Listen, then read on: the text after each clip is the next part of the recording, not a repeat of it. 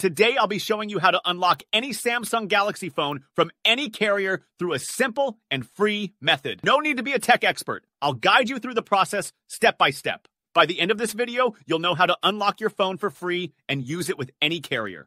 If you happen to have a carrier app installed on your phone, unlocking it will be even easier. After following the steps in this video, you won't need an unlock code. Instead, you'll simply wait for a message on the carrier app that says your phone has been unlocked. Then, all you'll need to do is restart your phone. Follow my exact steps from this video, and after that, you will have a phone that will work with any SIM card from any carrier in the world. To begin, insert an unsupported SIM card into your phone.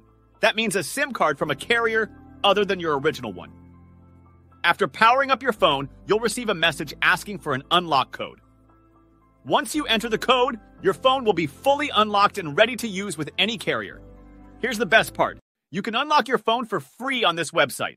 Just follow the instructions on this website and you will unlock your phone for free using a simple method. Thanks for watching this video, and I hope you found it helpful. Make sure to give it a thumbs up and subscribe to my channel for more amazing videos like this one. See you in the next one.